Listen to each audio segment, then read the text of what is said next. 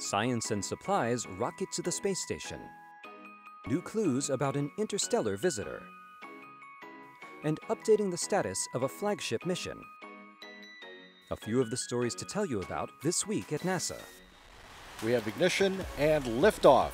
Almost 3 tons of supplies and science experiments are headed to the International Space Station on a SpaceX Dragon cargo craft. Launched on a Falcon 9 rocket from Florida on June 29th, the cargo ship is set to arrive at the orbital outpost early on July 2nd.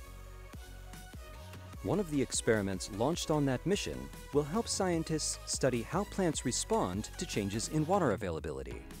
The EcoStress experiment will be installed on the space station to measure the temperature of plants from space as never before.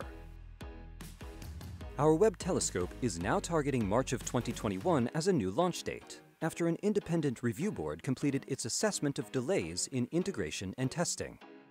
NASA and the board unanimously agree that Webb can still achieve mission success, peering into other galaxies to see light from the very dawn of time. We're creating something new here.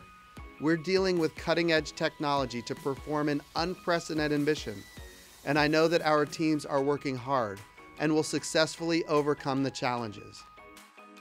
When it's not looking deep into the cosmos, Webb will turn its infrared eye toward the mysteries of our own solar system, including Jupiter's Great Red Spot. Building on data from Hubble and other observatories, Webb could shed new light on the enigmatic storm, including clues about what causes its iconic color.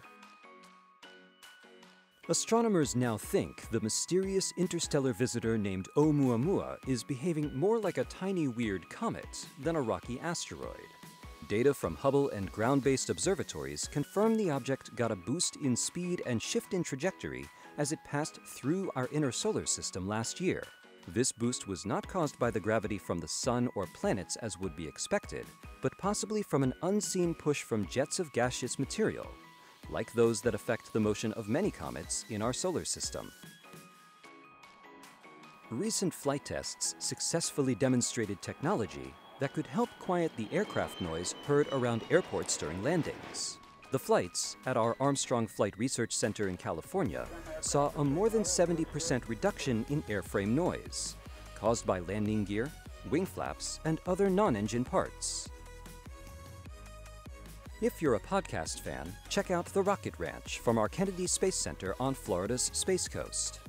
Our newest podcast series will take you behind the scenes with the scientists, technicians, and engineers working to return humans to the moon and put boots on Mars.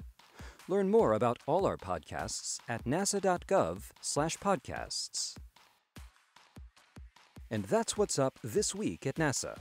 For more on these and other stories, follow us on the web at nasa.gov/twan.